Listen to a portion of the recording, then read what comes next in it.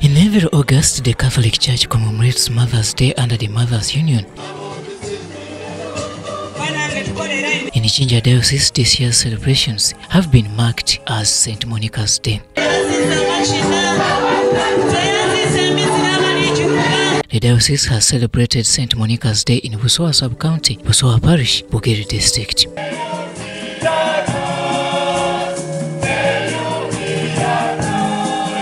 The Mass was led by the Jinja Diocese Bishop, Right Reverend Charles Martin Wamika.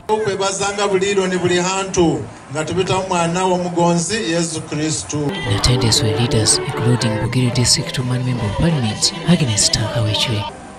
Busoga government yatuwa skilling center enakabango abachala buli mugaze kwino okugemagana n'abakozi ba government ababa mu district edenda ulode tuvamu tusobole okuganulwa mu bintu government byetuwa. Taka challenged the Catholic fathers to join hands with mothers in building a developed society. The Men's Guild is really not active, my Lord Bishop.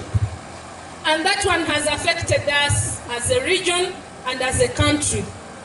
Kubanga abasada okubanga balekerera obuvunaanyizibwa bwabwe obw'amaka obw'okukulembera obw'okubanga bamentalinga abaana be bazaala kituviiriremu okuba n'abaana abaliikula omuwawa naddala abaana abalenzi.